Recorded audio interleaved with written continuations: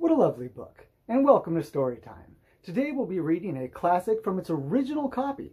This is the first time that this author wrote down this story, so it might be a little bit hard for me to follow. If I trip up, forgive me. It is called Little Fish Trish, and it is an environmental tale about friendship and danger that's quite hard to beat. Shall we?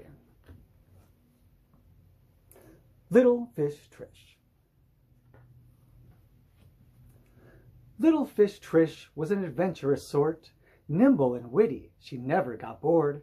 Swimming through rivers, oceans, and seas, Little Fish Trish swam wherever she pleased. There's the fish.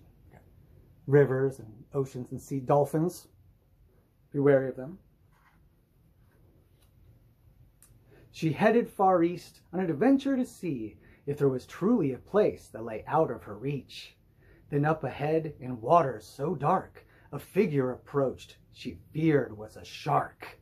But instead of turning and swimming away, she remembered a verse her mother would say.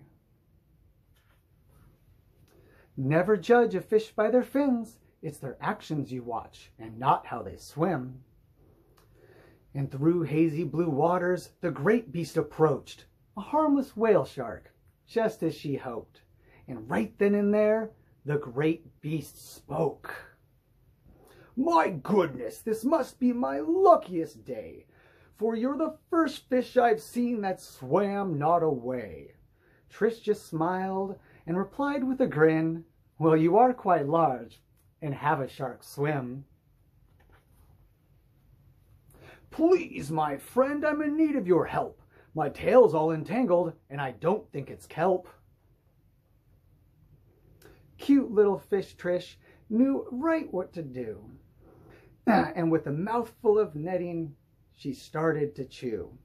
For Little Fish Trish had seen these things before. It was known as netting and came from humans that lived on the shore.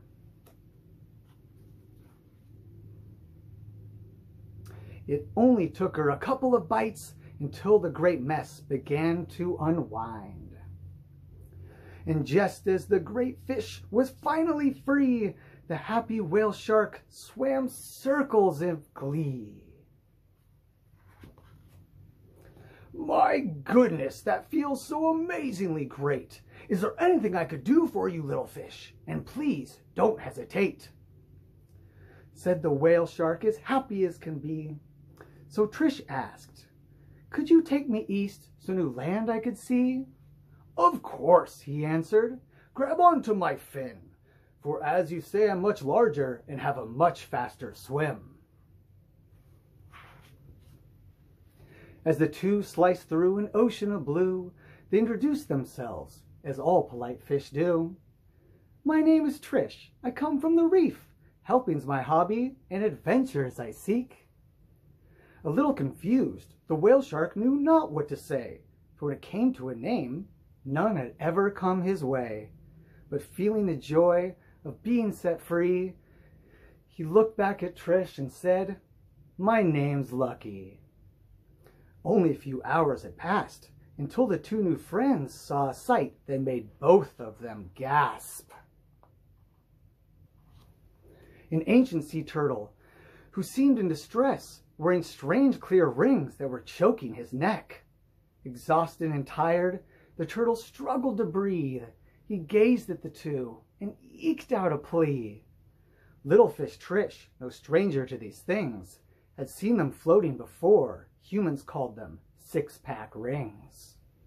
Trish swam to the turtle and started to bite each one of the rings that wound oh so tight.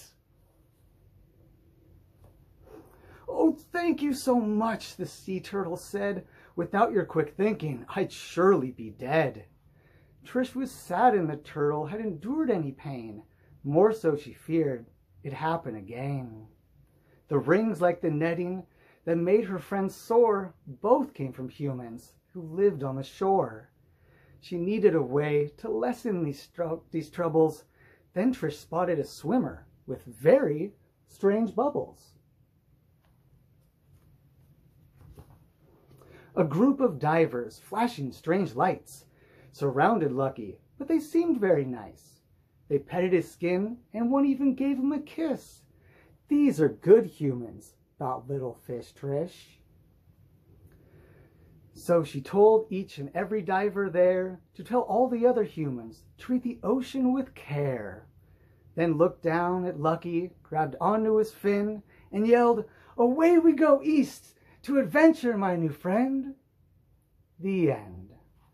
That was Little Fish Trish. I hope you enjoyed. There'll be many more to come.